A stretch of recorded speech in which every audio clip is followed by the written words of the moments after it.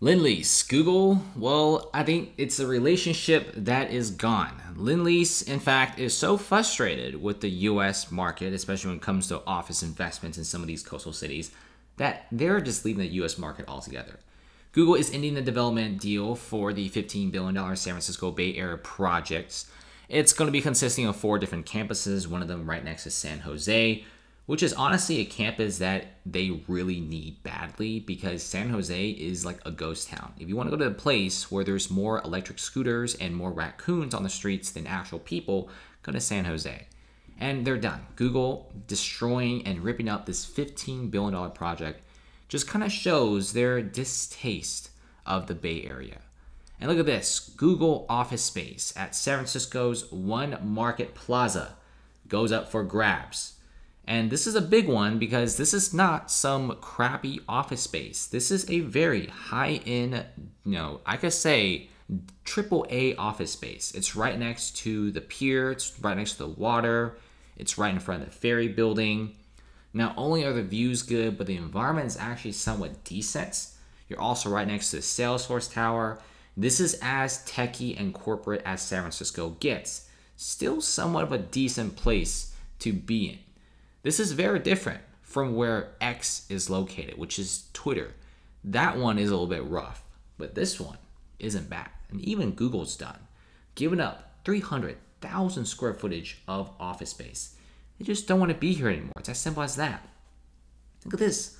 Google's real estate cutbacks is costing the Bay Area and this tech giant $633 million this year.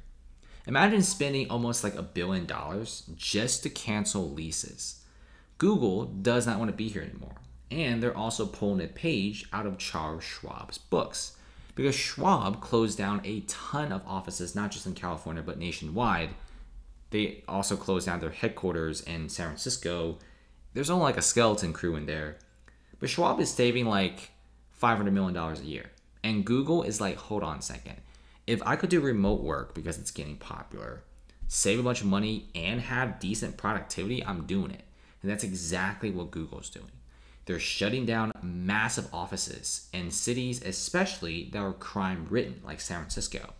And even in very nice places like Palo Alto, they decided to just simply list 4 building complexes for sublease. This is actually a very nice part of the Bay Area. Palo Alto is kind of like where some of the biggest tech companies and startups are located, and is also where Stanford is located.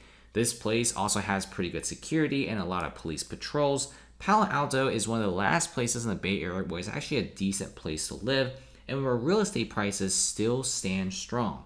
But even Palo Alto in California is taking a fat beating. Even Google is trying to offload as many of these campuses in Silicon Valley as quickly as possible. And when you spend $633 million in a single year closing down offices, that's a big deal. That is not some number that anyone could just swallow. This just really shows you how much Google hates these office spaces and how much they want to just simply bail out.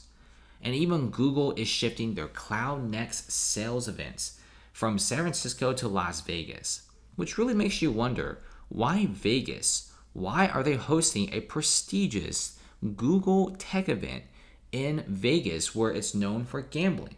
Well, it's simple. Despite Vegas known for gambling, they actually host numerous different conferences. In fact, there's actually a huge spike of tech and finance conferences in Las Vegas because it's a city that's actually very safe. And when you're done with the conference, there's a lot of really cool things to do. Vegas isn't just gambling. That's what a lot of people think. You could go to Vegas, you could not gamble, and still have a fantastic time. Not to mention, go out at night, the streets are safe, real estate prices are a lot cheaper than California for sure, and you get a lot. Even though it's smack in the middle of the desert, the proximity of Vegas to a place like San Francisco and the rest of California is close enough where a lot of these big tech corporations are willing to move to. So Google is literally shifting their event here. Why? Well, it's really simple. Should I explain it? It's safer in Las Vegas. It just is. And plus, Las Vegas is really becoming like the hub for tech and finance. Like all the Bay Area companies that hate the Bay Area are moving to Las Vegas. Like Skills, They closed down their 30,000 square foot office in San Francisco, and they immediately moved to Vegas. They didn't complain. They didn't write a letter to the city to give them a heads up or tell them to change their ways. They just straight up got up and went to Vegas. Simple as that.